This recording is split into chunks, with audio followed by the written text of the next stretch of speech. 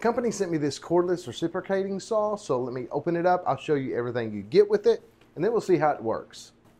When you open it up, the first thing you see here on top is the instruction manual.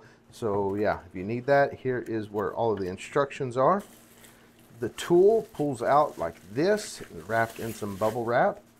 That is pretty cool looking. This thing actually looks very nice. I am really surprised in how this looks.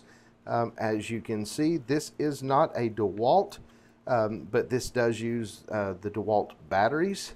But when you put it up against another Dewalt tool, you can see there are definitely some similarities. So this is actually very nice. Also down in the box comes with a pack of blades.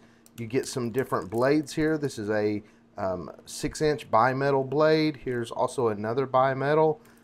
Then it comes with a 9-inch and another 9-inch, just different shapes. So it does come with a little 4-pack of variety of blades.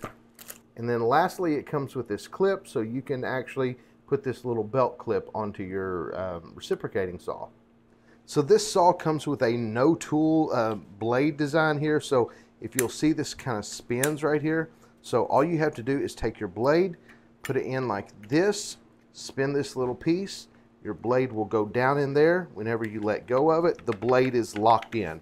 So it's that easy to install one of these blades.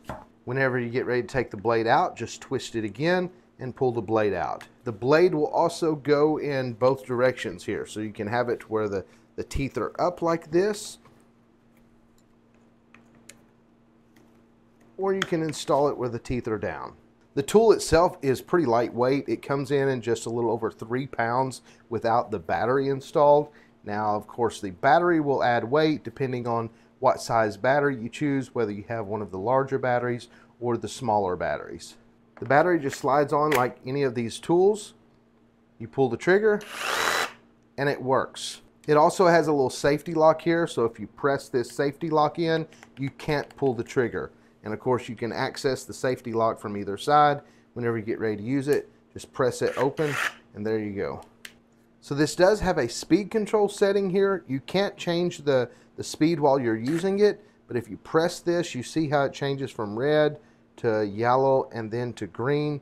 So that determines your speed settings. So we can go ahead and press it on red. That's the slowest speed. We go all the way up to green, and that's the higher speed. Next to it is a battery display here, letting you know how much power that you have in this. To install the belt clip, you need to decide which side you want to install it on, because you can install it on either side depending on which side that you want to use it with. Once you figure out which side that you want the belt clip on, there is a little hole down in here that you will have to drop the nut and then screw this into. So you would be putting this on like this and then screwing it through into the nut. But I'm not going to be using that belt clip. As you can see, this does a great job at cutting through wood, especially if you needed to get something kind of in a tight, small space. I like the size of this, kind of the ease of using, just a one-handed reciprocating saw here. So yeah, I really like the feel of this. I like the looks of it because it matches with my other tools, with the Dewalt tools here. And I like the fact that I can just use these Dewalt batteries.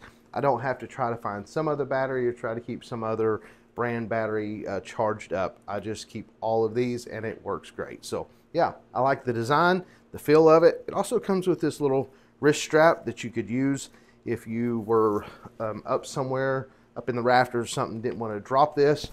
That way it would catch if for some reason you did let go of it. So I kind of like that feature as well.